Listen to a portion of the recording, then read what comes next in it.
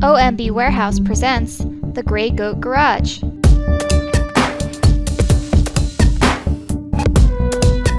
Hello and welcome to OMB Warehouse, home of the Gray Goat Garage.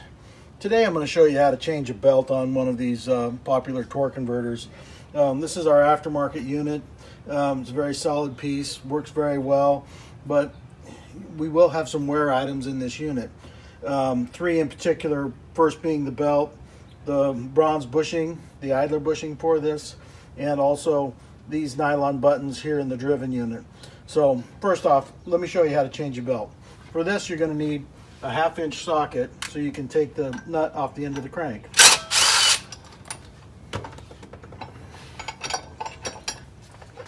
Once you have the nut, the bolt and the stepped washer off the engine, then you can pull the cover. I always like to make sure that this is relatively clean on the inside here. It will have a little bit of stuff in here, but not a big deal. Just make sure that there's not too much junk in there. At this point, we can slide the outside clutch, driver clutch off, and this is the part that has the angled side to it. We can pull the sheave off. Now simply rotate the belt a little bit, try and keep that bushing in place, and the belt comes right off.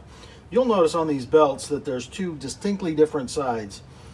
One side is flat and the other side has an angle to it.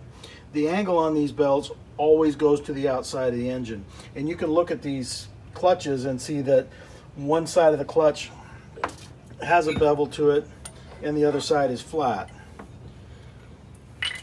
Match everything up. Keep the flat side to the flat side of the belt and the bevel side to the bevel of the belt. Very easy. I'll go ahead and reinstall this. So once you have your belt off, take a look at this bronze idler bushing. Just make sure it's in good shape. You could use a couple drops of oil in here.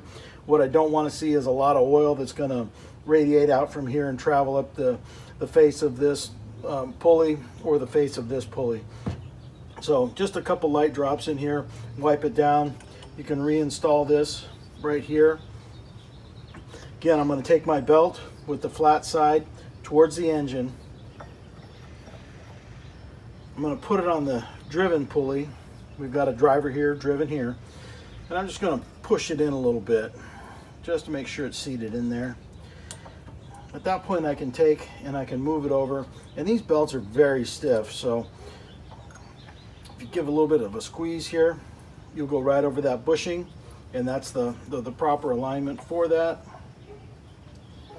I'm going to reinstall my sheave here with the flats. There's one side with no flats. This side has flats on it. I'm going to install it with the flats out.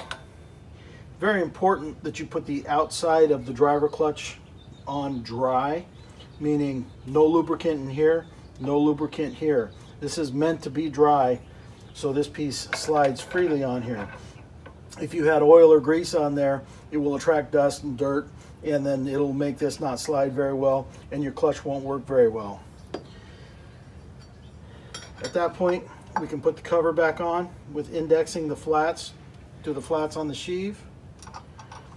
We've got our stepped washer here that we're going to rotate until we get to the keyway and it won't spin. Then I always put this in by hand and get it seated down. Once it's seated down, you can get your torque wrench or 1/2-inch wrench, just tighten it down, and that's all there is to it. Now you've just put a new belt onto the torque converter, and this will get you going again. The belts don't last forever, especially if you have the wrong rear sprocket and your engine's working too hard. It's just going to slip the belt and wear the belt out prematurely. Thank you for stopping by OMB Warehouse, and don't forget to visit us online at ombwarehouse.com, or you can come over and hang out with us at oldminibikes.com. Thanks again, and stop back by the Gray Goat Garage. The Gray Goat Garage is powered by OMB Warehouse. Check us out at ombwarehouse.com.